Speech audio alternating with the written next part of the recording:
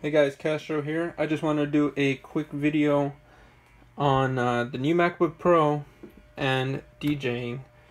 Now, from the very beginning of the rumors of the MacBook Pro not having USB-A ports, the traditional ports, it seemed like there was an influx of articles saying that, it's going to be harder for DJs to work with this. What if some software is not compatible due to the lack of the ports? And most people obviously don't think that laptop DJing is dead. If you are one of those people that thinks, hey, it's just another expense we have to work with, that's perfectly fine. This video isn't for you. This video is just to quell the people who are kind of nervous about upgrading to a MacBook for various reasons. Maybe it could be like me, where it crashed mid-gig, and I just didn't want it to happen anymore. So what I did was I went ahead and picked up the new MacBook Pro. I really do like staying in the Apple ecosystem, and so a lot of people are having issue with the fact that they've pretty much dumped the USB-A standard.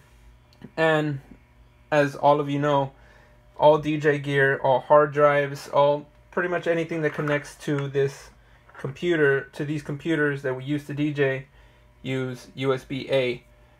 Now, there's a lot of ways to get this connection, and I have tested so far for the equipment I have, which is I have a Newmark NV, I have a Pioneer DJ T81 mixer, and I have two externals, but this is the one I use the most. Now, the issue starts where you need to make that connection. And Apple and other companies are happy to sell you these adapters. Here I have the Apple one. The flash is on because I have pretty much dark room and a dark everything. So here we have this adapter, which at the very beginning people were complaining it was $19. Apple went ahead and dropped the price, and you could be done with that. Of course, due to this new MacBook Pro, this is one with Touch Bar. It has 4 ports on each side. Yeah, you might need 4. Of course, you're gonna have 4 of these, and your computer's gonna look like a giant octopus. But humor aside, in a way, these are kind of just, I don't need another dongle. So I went online and I picked up these cables from, I believe it's called Cable Matters, on Amazon for cheaper than this little $9 adapter. And good luck to you if you need any video output. The cheapest I found is about $50. So as you know, most big hard drives like this use the micro B standard, right? Typical.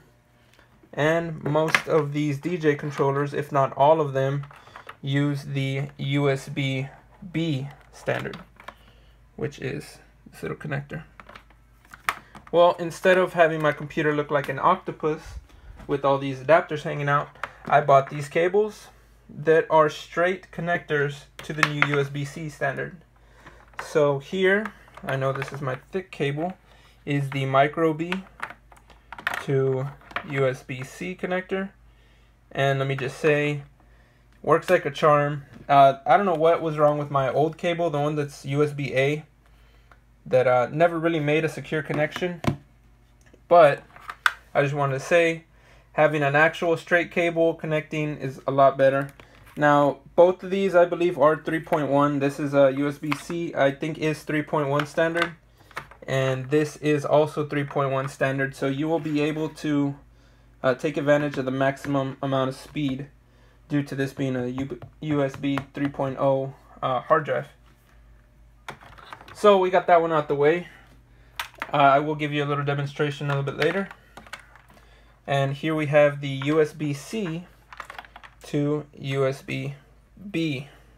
Now, the downside to this is it's 2.0, so you're not going to see any dramatic increase. It's literally just a printer cable that's going to another standard. So you might have that placebo effect where you're like, oh, whoa, it sounds so much better. The screens, in this instance, oh my god, they're so reactive. No. Fortunately, it stays at the USB 2.0 speeds. Now, I would like to take this time to go ahead and connect these and show you what happens with Serato DJ. Alright guys, so I have everything plugged up. I have this is my B micro cable, and this one right here is a little flimsy one is my USB 2.0 B cable connected to my Numark NV.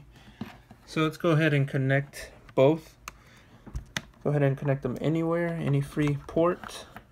So that was my MIDI controller, so I don't think you're going to see anything that says that I connected it. Now with the hard drive, the light has just come on, and you will see it here on the desktop shortly. And there it is. So we should have no problems loading every crate that I have. So I'm going to go ahead and launch Serato DJ.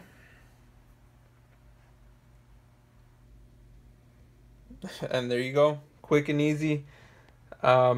I know definitely on my mid 2012 MacBook Pro, it would not come on that easily. It would actually load all the crates, take a while to load the crates, and then connect my audio.